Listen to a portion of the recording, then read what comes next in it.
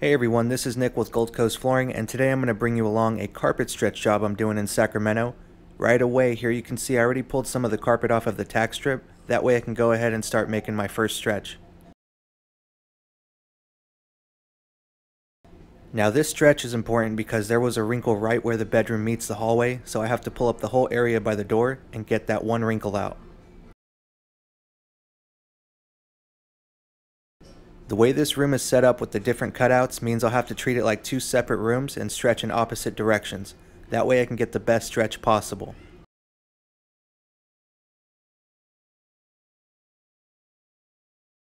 So the way stretching works is you want to pull most of the carpet off the tack strip, kind of like a U, keeping one side fully attached. Then you can stretch everything forward, tuck one side, and then stretch the last side over and tuck it in.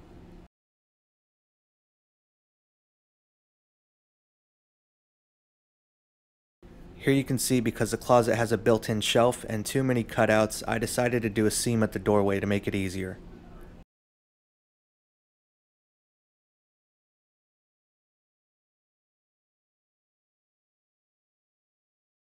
So now that the first stretch is done, I can go ahead and tuck the carpet in on this side.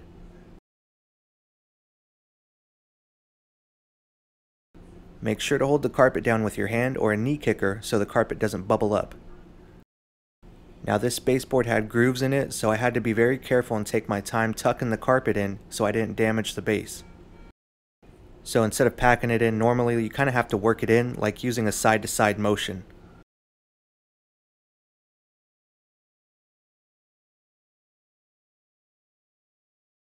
Here I'm doing the carpet to laminate transition, and most of the time they install the tack strip to the laminate and then they put the transition molding over it, making it kind of tricky to repair. So I like to make slits every few inches and then connect the dots, so to say, and back cut the carpet before tucking it back in.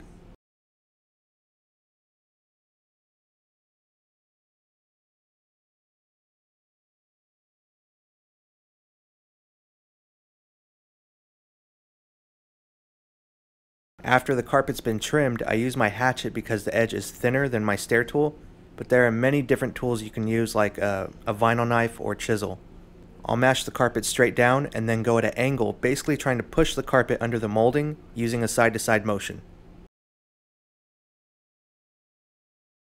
Of course, it's easier to do this using two hands.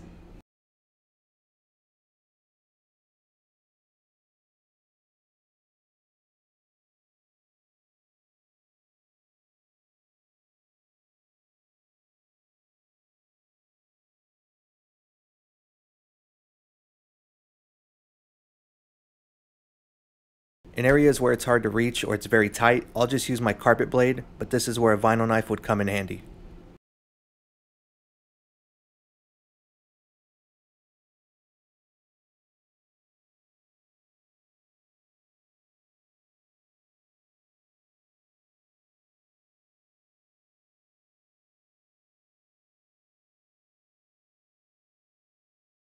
Now I'm where I cut the carpet at the closet doorway. This job is upstairs, so after stretching, I am able to stay nail the carpet, meaning I can hammer nails into the carpet to hold it while I do the seam, and then remove them after I'm done and the seam is cooled.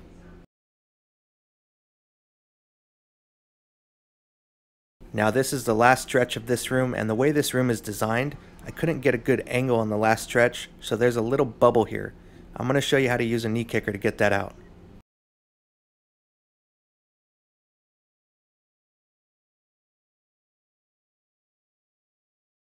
I actually learned this by watching Floors by Southern Boys. Power stretchers have a part on the head you can kick with a knee kicker for these exact situations. Now that little bubble is gone.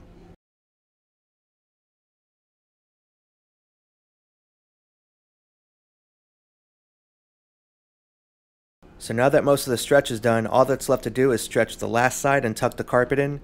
But you can see I'm not getting a lot of stretch here, so honestly you should be fine just tucking this side in without stretching.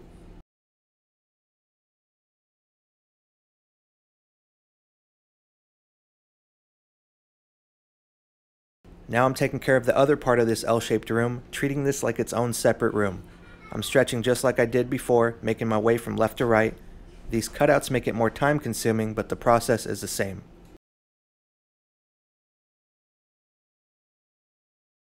So making my seam, I just use my steam iron, but you can use a carpet iron and seam her down now.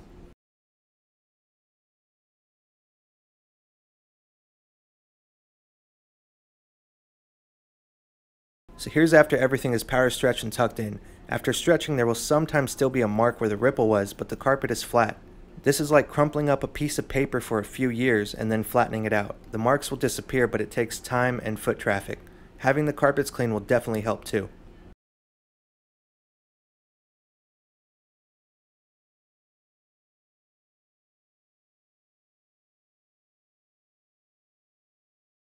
So I hope this video was helpful for any carpet cleaners or installers out there that know some of these things but maybe still picked up a useful tip or two. If you don't know anything about carpet and you have this issue in your home, don't worry, I stretch carpet every week and most people don't even know it can be fixed. Hopefully this helped you understand the process of carpet stretching and how this repair is properly done. Thanks again everyone for watching. Like this video if you thought it was helpful and subscribe if you'd like to see more videos like this.